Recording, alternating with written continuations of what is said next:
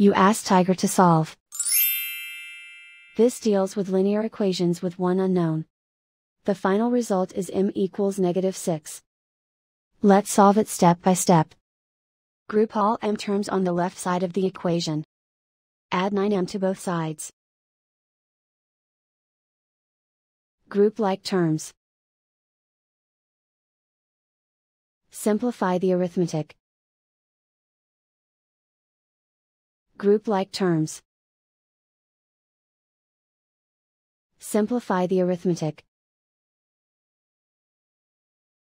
Group all constants on the right side of the equation. Subtract 15 from both sides. Simplify the arithmetic.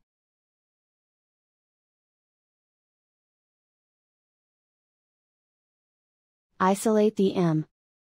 Divide both sides by 5. Simplify the fraction.